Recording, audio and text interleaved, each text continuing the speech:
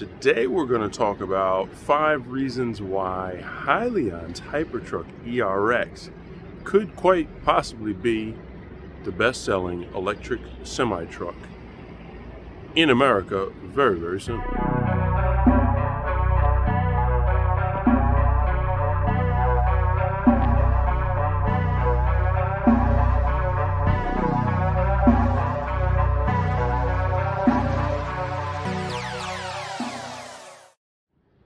Reason number 1, Peterbilt. The Peterbilt 579. That's right. Thomas Healy has chosen the Peterbilt 579, or Peterbilt has chosen Thomas Healy's Hypertruck ERX to be housed in the Peterbilt 579, and I think that that is the most important thing, because Peterbilt is a member of the PACCAR family, and most truck drivers know that Peterbilt, Kenworth, which is also under the PACCAR name, and PACCAR does actually manufacture engines themselves. I believe they manufacture them in Columbus, Mississippi, and Peterbilt does most of its manufacturing, I believe, in Denton, Texas, even though they do have other plants. But this is the most popular truck brand, guys.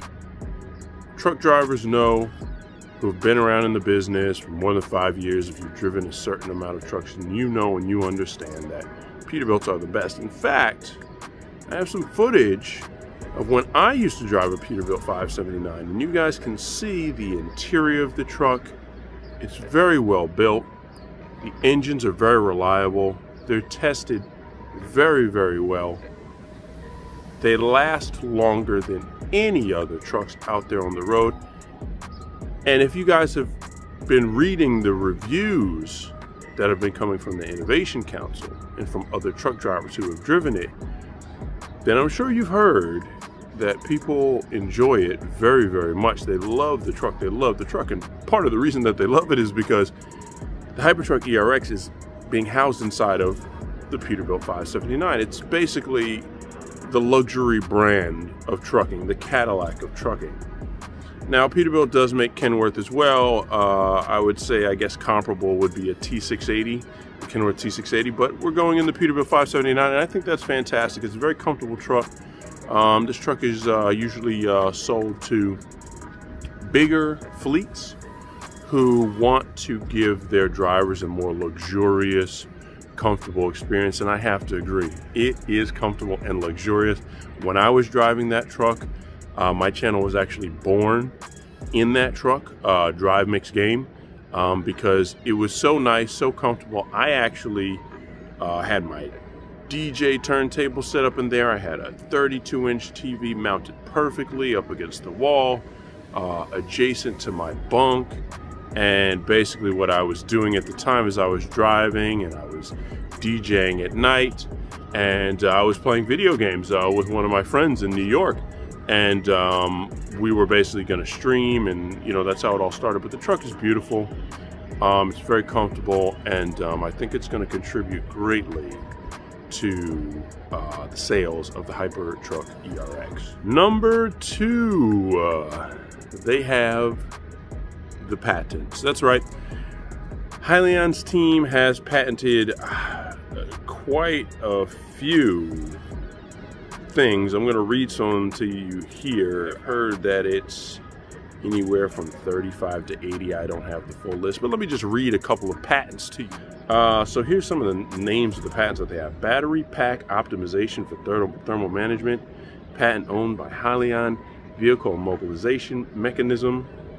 Oh, the regenerative electrical power system with the state of charge management in view of predicted and or scheduled stopover auxiliary power requirements. Wow, they've got quite a list here.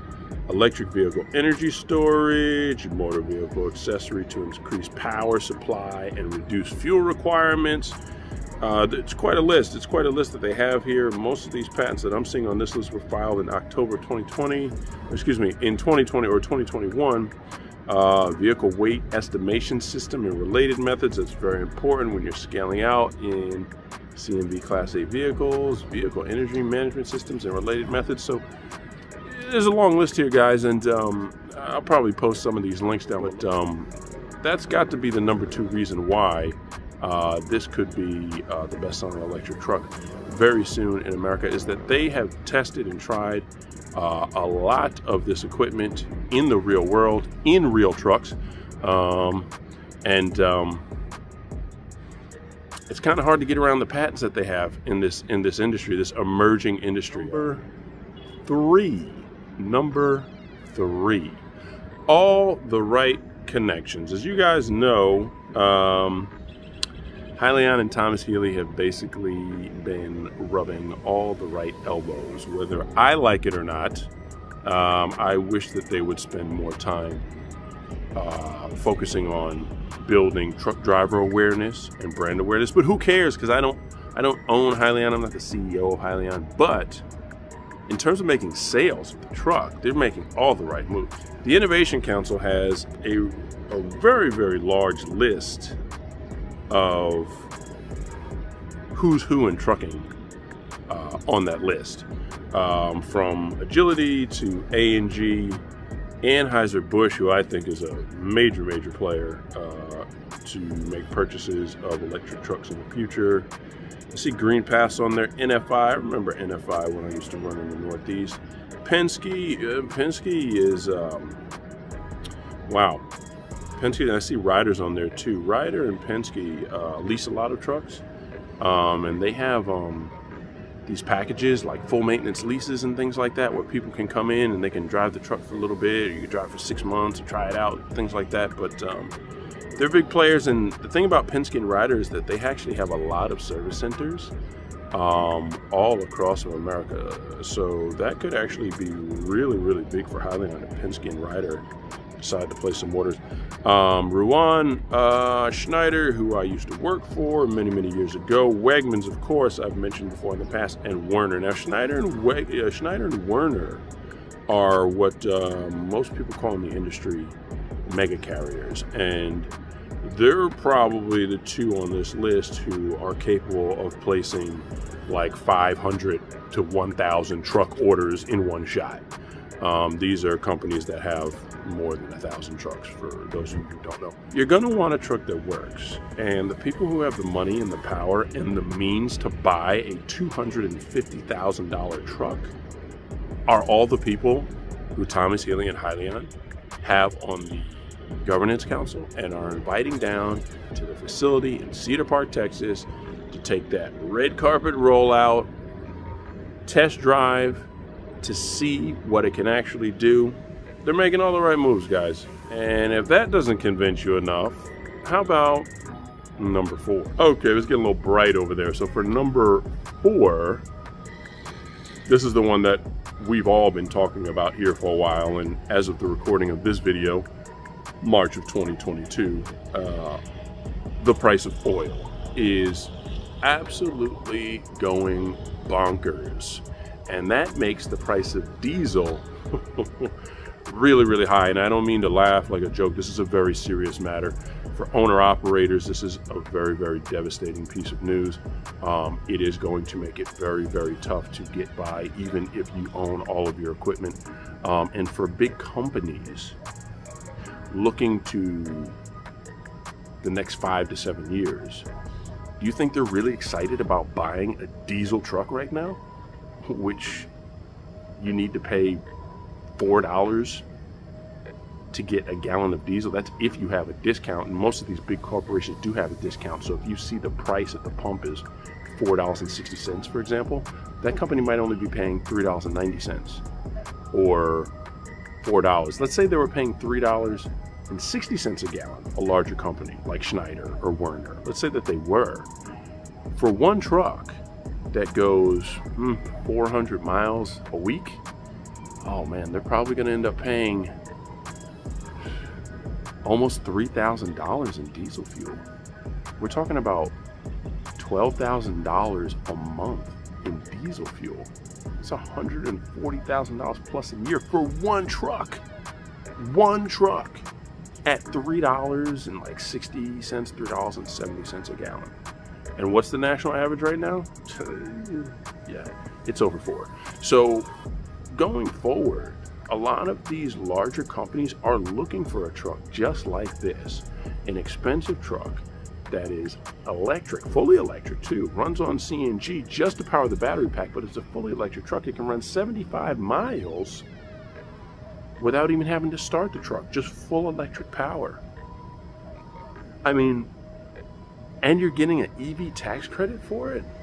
This is the perfect thing, because going forward in this environment, the world that we live in now, you really do need to reduce your cost of ownership, because you need to have a better truck that lasts way longer.